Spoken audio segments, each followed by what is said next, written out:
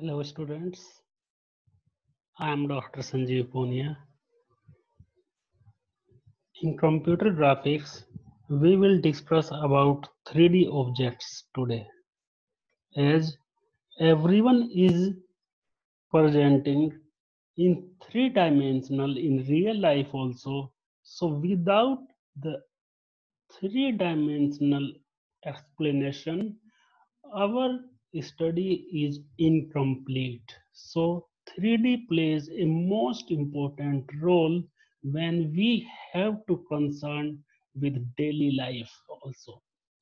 So in today's lecture, we will discuss about 3D concepts and the representations of different objects in 3D. So let's start 3D concepts and object representation now. Here, the topics we will cover are 3D display modeling. First, we will discuss that what are the different ways in which we can display a 3D object. So what are the different methods for them? Second, we will discuss about polygon surfaces, that how the polygons look like and what's the operations we can perform on that, and the representation of polygon, that how we can represent polygons in different way as polygon tables, plane equation, and polygon mesh. So these are different way in which we can represent polygon surfaces. Third, we will discuss about plane equations, then spline representations, cubic spline interpolation method, and in last we will discuss about Bézier curve and surfaces. From spline representation or Bézier curve and surfaces, there is always a theoretical question in the final exam. So this is also important topics to pay attention. So in today's class, we will discuss about 3D display method only. So let's start 3D display method. As there are different methods in which we can represent a 3D object, these are parallel projection. We discuss in the projection also that two type of projections, parallel projections and perspective projection.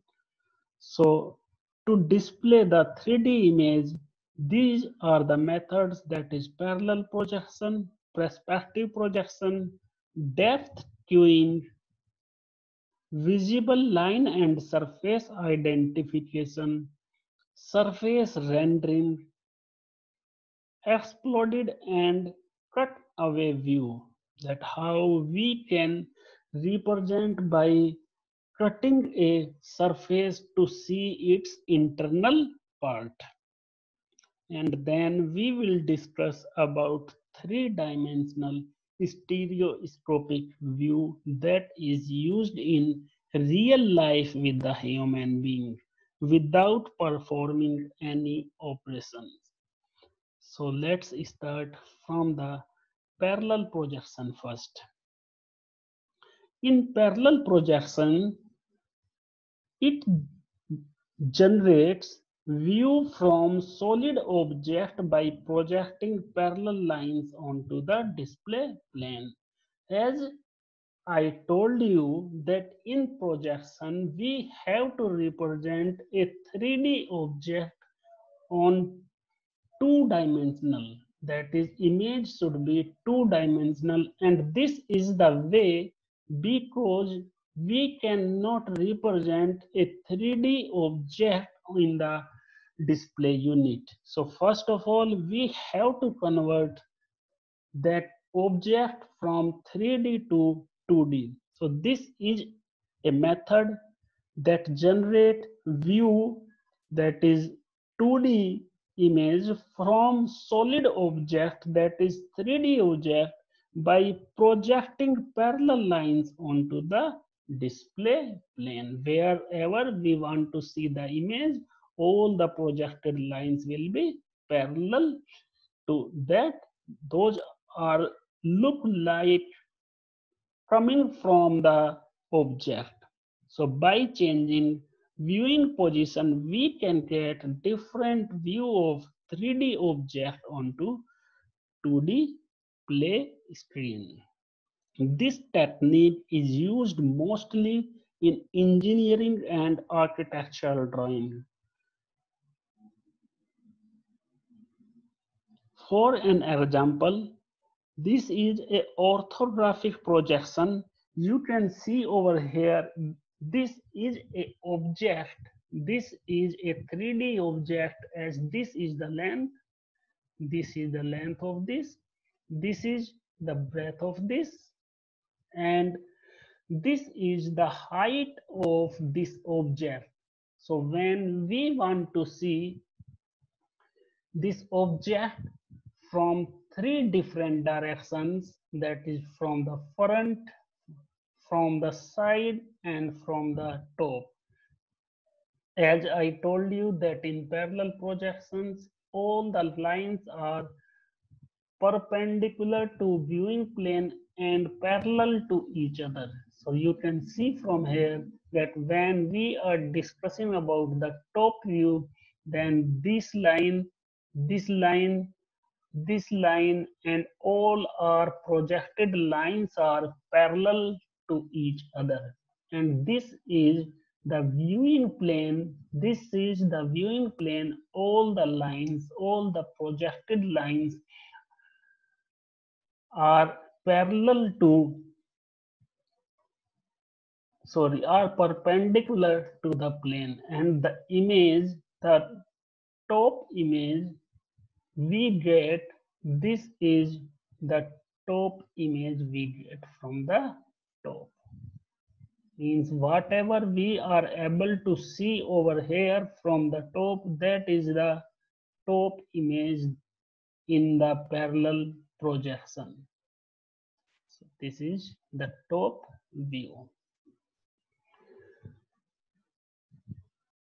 When we want to see the object image from the front view, then we will see this front view, and you can see over here that all the lines are perpendicular to the viewing plane and parallel to each other.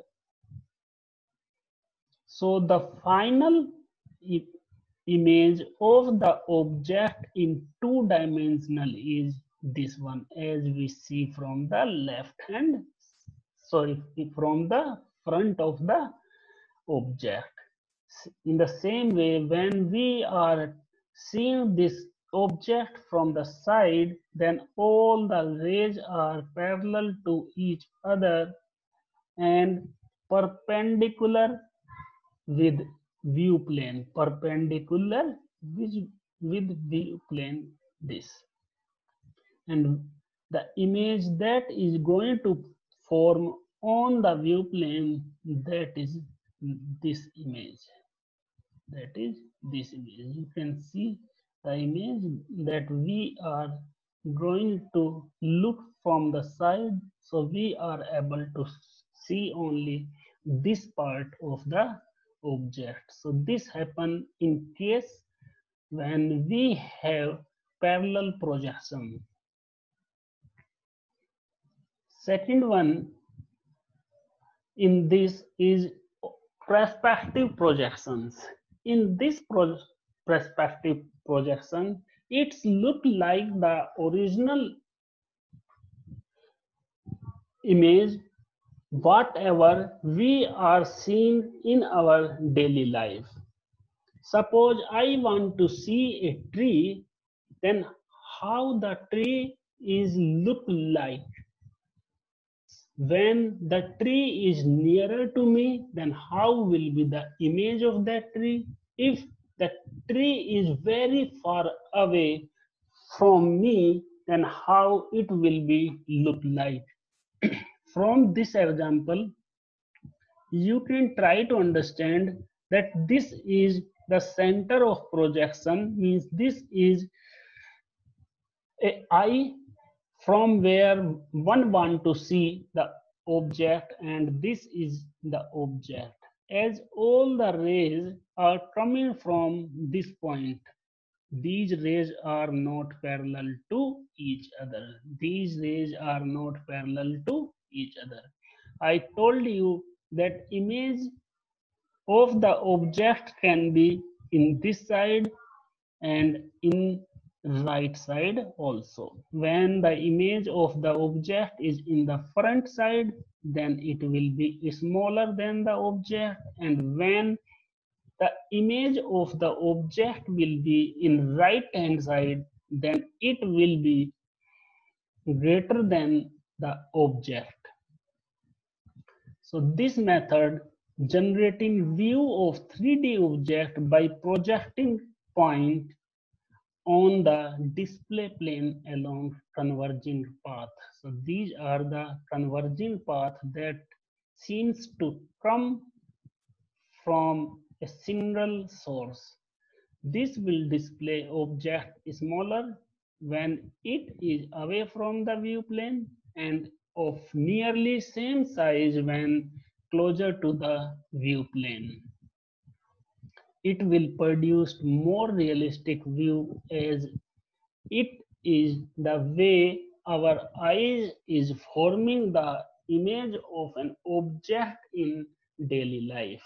So this was the basic concept behind perspective projection. So this is the second type perspective projection. Now we will see the third type, that is depth cueing. In depth cueing, we have to represent a image of an object in such a way so that the image those are very nearer to us, they look like, or the representation of that image is very clear to us. As you can see from here, then these two objects are displaying very clearly to us. And when we will go farther away from the viewer, then the object is going to be become dull with respect to the object those are closer to the viewer. And there are some other object also, those are really very far away, so these are looking like that there is the shadow only. This is the analogy like a object you are seeing in the winter in a fog. So in fog, the objects those are very nearer to us, we are able to see them clearly, but the objects those are far away, those are not see clear. So this is the concept of depth cueing. So many times depth information is really very important. This is a simple method to do this. Depth cueing of which assign higher intensity of the closer object and lower intensity of the far object, and the color depends on the intensity of the object. So over here the object's image is nearer to the observer. So intensity of these images are more than the images those are far away. So this is the reason that they are looking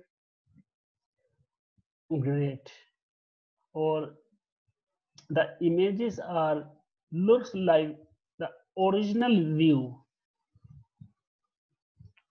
Third, this is the third one, that is depth queuing. Now in the fourth, this is visible line and surface identification. Means in this we have to check the surface of the object, that which one is looked and which one is hide from the user. Suppose this is a cube, this is an object. A user can see this face of this object, this face of this object, and this, that is front one image of this object. But if you will see, then in the last, to represent this as, I use dotted line. I use dotted line. These dotted line represents that this is the back view of this object. In this method, we first identify visible lines or surface by some method, then display visible lines with highlighting or with some different colors, so that we can make it difference that this is the visible part, or and this is the hidden part. Other way is to display hidden lines with dashed line, or simply not display hidden lines, as I explained you. And this technique is used in hidden surface removal techniques. We discuss hidden removal surface technique also. So this was about the basic concept behind this. Now surface rendering. Surface rendering means the surface that is very nearer to us, that is looking very bright, or the intensity of that surface is more than the other part. This is the realistic image to produced by setting surface intensity according to light reflect from that surface and the characteristics of the object. It will look like that we are projecting a light on the surface, and the surface that is nearer, that reflects more comparatively to other part. It will give more intensity to the shiny surface and less to dull surface. Is the surface we are seeing over here, this is the nearest point, and the other point or other part of the surface that is not reflecting, that is the that is the part that is away from the viewer. It also applies high intensity where light is more and less where light is less. This is one more example when we project the light on this object. So this is the part we are able to see with very shining. So this is very nearest to us. So this was about the surface rendering. Now exploded and cut away view. As I told you in starting that sometimes what happens when we have to display some image, then have to explain the internal architecture or internal procedure for the working of that object. Like when we have to show the internal part of a gas chamber, that how it will work, or we have to show the customer that the piston in this machine is looks like this, and this is the way that the piston works. As you can see this example, that in this object it is showing that this is the piston of the machine, and this is the chamber in which the piston is going to use above and below to produce the power to run the electric, to run the this bike, bike motor or vehicle. So this was about the engine theory, and we can apply this in many more or almost everywhere that is exploded and cut away view. So last one is 3D dimensional stereoscopic view. This is the real view that a human look. As a human want to look an object, that the complete procedure is little bit different. That first of all, the image of the object is formed by, as we are looking from one eye, either from the left or from the right. And in second case,